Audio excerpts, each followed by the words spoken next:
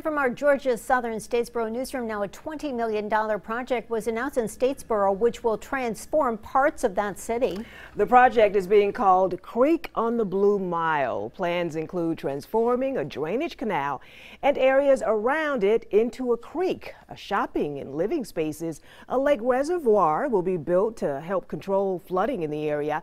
The president of the Blue Mile Foundation says she hopes this project brings more people to Statesboro.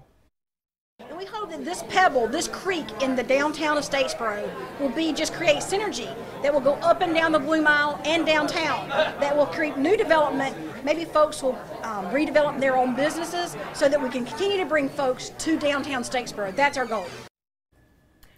The project is expected to bring about 750 jobs to the area.